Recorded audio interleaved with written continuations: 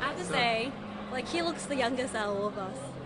No, I do not. I'm He's going further pretty away good. from the camera, that's why it works. He's going pretty good. Further away you are, dark lighting, it sort of works. But he does. Look at his smooth skin from here. Like, I have to say it. It's like, what's your secret? Nothing. There's no secret. Bad living. No.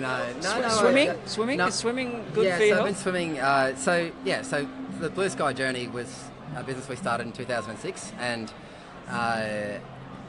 the financial crisis hit us about 18 months in. Wow. And we were investing other people's money, building our own business, backing other people as well, and it was, obviously a terrible time. And so the way I decided to deal with that was I completely stopped drinking at the time. I actually shaved my head to number one because I wanted to remind myself every morning when I got up that that in those situations, everything that's going to go bad does go bad. Mm-hmm. And so I told our team that when I stopped shaving my head, I was signaling to them that things were going to turn around, that we're on the way back. And then that was for 18 months, 2 years that I did that. And so kept healthy. Swimming for me has been good. It's sort of, I'm not very athletic. So my wife's very athletic. She does Kona Ironman and all that sort of stuff.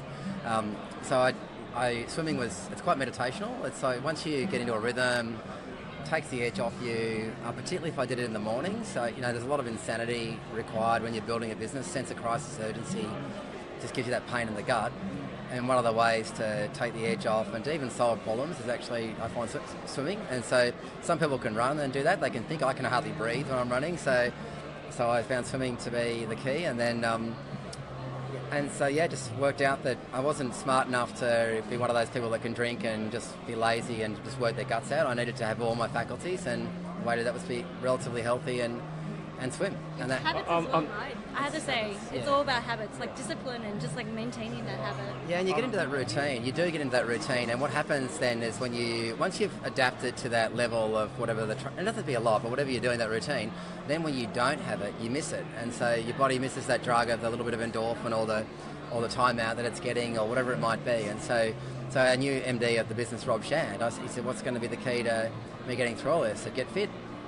Get fit and stay healthy, and that's what he's doing. So you don't have to do crazy stuff, but we were always then doing things, and we did a lot of. The other thing we did is we did a lot of meetings and work and things like with our private equity teams, like a group that we backed, and we'd go diving off Ningaloo Reef or the great white sharks, and just getting into nature and connecting and getting away from the phones and those things, and not just going on drinking parties, but we found that was really helpful.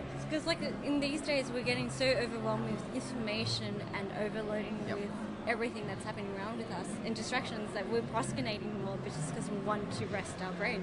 Yeah, we get really busy doing nothing now, and that was one of the nice things. If you do swimming each day, I would settle myself down. I'd sort of prioritise the things I made. I'm a list maker. I'm actually so bad with lists. I'll write a list of things I've already done just so I can cross them off, which is a bit sad. It's probably a bit OCD. And so, so what you happen, and in investing, like the biggest problem actually is the noise. And so if I go back 3 years ago, I was getting 400 emails a day and trying not to have them. And I decided not to get emails anymore. So I stopped replying to people. I would just call them. And I'll say, I'm not going to train them up for a year or two. And I got down to 40 a day, which made a big difference. There was internal emails. Internal, external, everything. That was everything. So people learned to text me and call me, and then I would... Respond? Of course I would, yeah, because then the discipline is you've got to then call them back. You train and them, and there's only so much talk time in a day, right? There is, and also you get pretty good at having meaningful chat. So yes, then I was spending more time on the phone, but then we're getting more done, because then email's not a form of communication, so that way you get it out of your life, and it made a big difference actually. And then I had more thinking time and just that noise piece again. I'm of the same mind. I went vegan about 3 years ago, and I gave up alcohol for 3 months, and it was the best thing I ever did. And now I touch a drop rarely. I had a mate's wedding. Yeah, I've had fun, but I'm not going vegan. There's no way I'm doing that. No. My wife was there for a little while, but there's no way I'm doing that. But certainly, so now what I do is I'll still like to have a beer, but I might have 2 a week or 4 a week, and quite frankly, that probably does to me what 30 used to, because you're just not used to it. So I just have a couple of beers a week, but that's it now, and that's all I need. So just in case you didn't know, we're with Chief Entrepreneur Mark Sowerby, and we didn't actually intro you at all. We just went into the conversation because it's just a human conversation about balance, man. But what is entrepreneur mean? What does Chief Entrepreneur mean? Yeah, so I think where it's come from is this idea came out of Israel. So they set up an office of Chief Entrepreneur in Israel, and you've seen the success that they've had there. And there are a number of elements to why they were successful, but they will tell you that this is one of the top 3 things. And part of the reason is if you think about the problem is you've got government want to create jobs, and they want startups, and they want people to take control of their destiny because they pay taxes and all the good stuff. And it creates wealth, but they're a slow-moving machine everywhere in the world. Government is what it is everywhere in the world. Then you've got the startup sector, they're making 100 decisions a day, and so they're going at this pace, and you've got government going at this pace, and so you need something in between to glue that together. And so you end up, the Chief Entrepreneur's Office typically ends up with a mix of private sector, public sector. You're obviously pulling public sector people out that want to be in this space. The private sector are almost always people that have done their thing, made their money, and are giving back. And so you created this loophole. Yeah, and then what happens is, and because there's no screens for what we do, like you've got to have things like Myriad and other platforms, the Precinct, which is our new startup area, you've got to have those platforms for people to connect and for those random collisions. And so the Chief Entrepreneur's job is to almost to glue all that together, is how I would describe it. So, but our job's to make stuff happen, and the stuff that we've made happen in the last 24 hours here is incredible. And absolutely. There's so many collisions, and someone even said, I think actually the cyclone and the rain's actually a good thing because I'm networking like mad. Yeah. Because someone's told me I had to get out. You have to say, your job sounds like so much fun, by the way. Yeah, I mean, so, it is, and there's so much, it's such a good sector because everybody's trying and everybody's doing new stuff. They're mostly, pretty young, they're energetic, and you can't help but feed off that. It's impossible. You'd have to be completely not a human being not to get excited by that. But age isn't a barrier, right? No, it's not, but energy is. And the reality is that energy and age are generally related, but not always. And there's a couple of people here that are amazing that I know, who I just can't believe how hard they still go. But the reality is you want fresh ideas, and just seeing people, it's almost the inexperience and naivety of youth is helpful in this case because you're much more open to their ideas. They're much more open to doing crazy stuff. They tend to say yes to everything.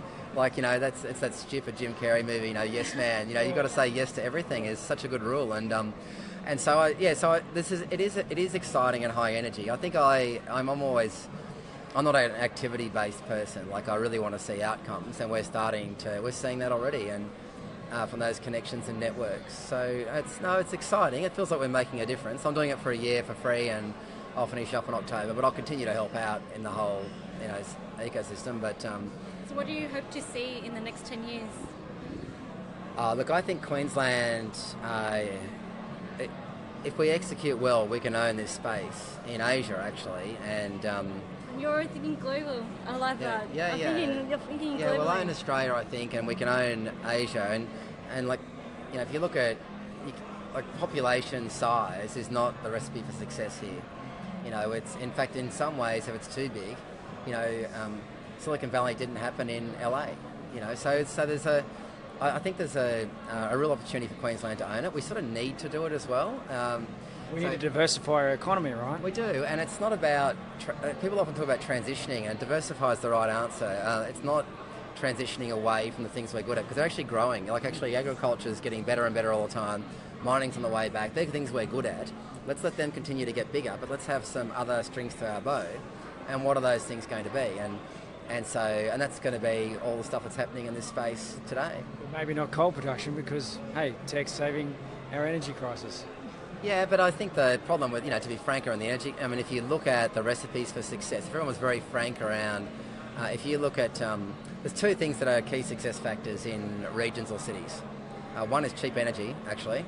So the cheapest energy you can get, and we have absolutely manufactured a horrible position for ourselves there, which is why manufacturing is going overseas. If we had policy that gave us cheap energy, however you want to get that was a core competitive advantage we gave up for no reason, through incompetence. Do you know what's the funny, ironic joke is? We've sold our gas out and now we have to buy our gas back. That's sad. That's bad economics. It's bad, and it's all people, that's the noise, right? People in leadership positions listening to stupid focus groups and the noise, not going, okay, let's make Australia great by using our core competitive advantage. And whatever source of energy that is, just having the cheapest energy would be good. And the other one is connectivity. So we're a wealthy nation. We should have amazing infrastructure as in hardware, including internet. And we should have amazing software. And the other piece of connectivity is the people. Now we're doing our bit with the people, and the government needs to do its job with software and hardware. And we haven't got that either. So how are government going? With regards to helping move us forward. Well, I think on this, I'm doing on the state government side. So what I really like about the Advanced Queensland program is, as government, it's hard to take the risk to do the things that they've done, because you've always got the naysayers out there in the press having a go at you. So they've got a $405 million program, which is pretty big for this sector, but there are lots of small bets. They haven't gone, we're going to bet on the sector or anything like that. They just said little small bets. Let's see what works, and let's recalibrate that to make it even better and give it more money. And the stuff that doesn't work, we'll let it die. And we're seeing already the programs that are working, and that is all this stuff that's happening here was happening naturally, but at the end of the day, someone had to put Myriad on, so the government underwrote it. And they underwrote the precinct.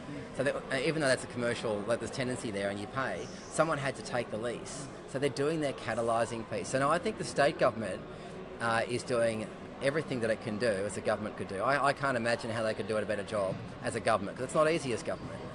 It is up to us now. Okay, cool.